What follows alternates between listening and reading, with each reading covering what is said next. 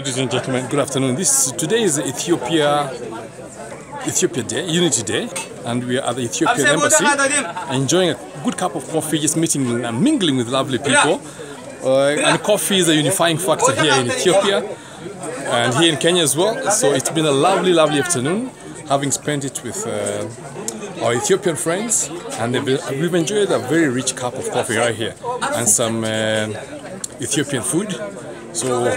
And this is something that we're getting to learn, that Ethiopia, coffee actually is a unifying commodity for them. So husband and wife, they brew coffee together as a way of bonding.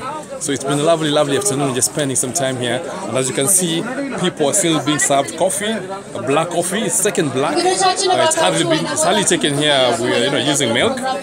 So it's been a lovely afternoon, just spending here at the Ethiopian Embassy. And Ethiopia is the only culture whereby you find people having coffee and eating it with popcorn.